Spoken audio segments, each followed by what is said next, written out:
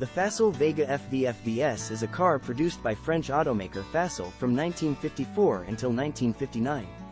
It continued to be built until 1962 as the HK500.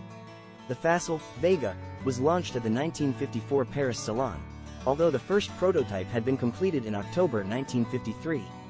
Originally the model name was Vega, but they gradually became Facel Vega, with FV, followed by a number indicating the iteration. By 1956, the cars were called FVS, for Facel Vega Sport, in the United States.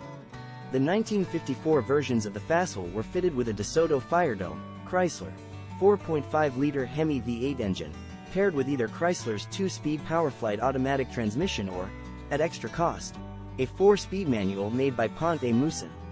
At this stage, the 180 horsepower, 132 kilowatt FV was capable of a top speed from 172 to 193 kilometers per hour, 107 to 120 miles per hour, depending on which rear axle ratio was installed.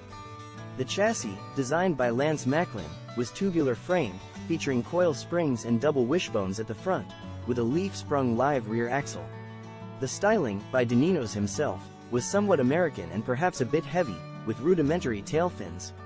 The body was an expanded version of the earlier, Facel-bodied Simca, Ford Comet. An abundance of stainless steel brightwork was fitted. The dashboard was aircraft-inspired, and one of the first to feature a middle console over the gearbox. On FV and FV1 models, the dashboard was entirely upholstered in leather.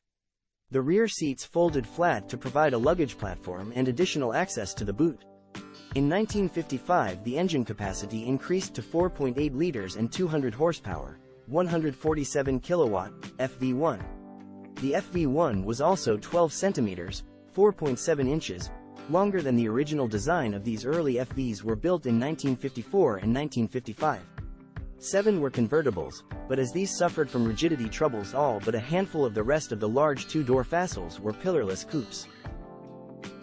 Introduced in October 1955, the FV2 featured a panoramic, aka wraparound, windshield. The trompe-l'oeil dashboard was metal, hand-painted to look like burled wood by Marcel Bigot, the head of Facel's paint department. Referred to as the FVS in the United States, the car featured the same 4.8-liter engine as in the FV1, albeit now offering 250 horsepower, 184 kilowatt.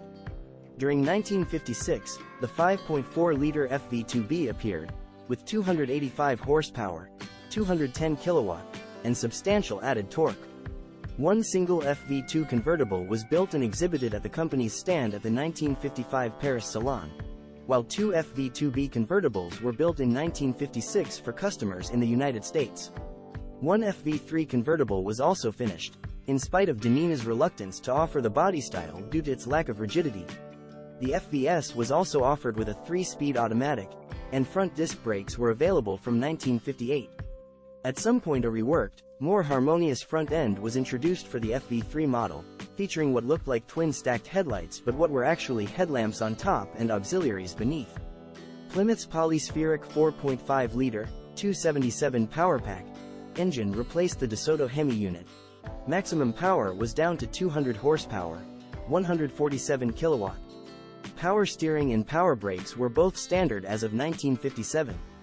As Plymouth replaced the 277 engine with the bigger bore 301 for the 1957 model year, Facel did the same and called the resulting model the FV3B. In addition to the new 253 horsepower, 186 kilowatt engine, the FV3B also received new, slightly longer and wider bodywork on cars built after the first batch of 12 cars had been completed in March 1957. For 1958, the engine grew to 5.8 liters, FV4, and 325 horsepower, 239 kilowatt. Although the earlier 4.5 and A4.9, FV3, FV3B, were still listed as available and the 3 models were built alongside each other. In total, 357 FVs and FVSs were built. A 4-door version, called the Excellence, was added to the lineup in 1958, but was even more rarefied than the 2-door version. French publisher Michel Gallimard was driving his FV2 on January 4, 1960, when he lost control and crashed outside of Villeblevin. The crash killed him and one of his passengers, Nobel laureate Albert Camus. Some have speculated that the driver was not familiar with the car's handling and weight, and that contributed to the severity of the crash. For 1959, the Facel Vega HK500 was introduced. Essentially, it was just a renamed, upgraded FVS. Equipped at first with the 335 horsepower, 246 kilowatt, 5.8-liter V8 from the FVS, the HK500 soon received a 360 horsepower, 265 kilowatt, 6.3-liter Chrysler V8, giving it a top speed of 147 miles per hour, 237 kilometers per hour.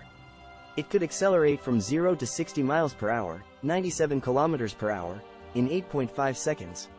Initially, disc brakes were optional, becoming standard in April 1960.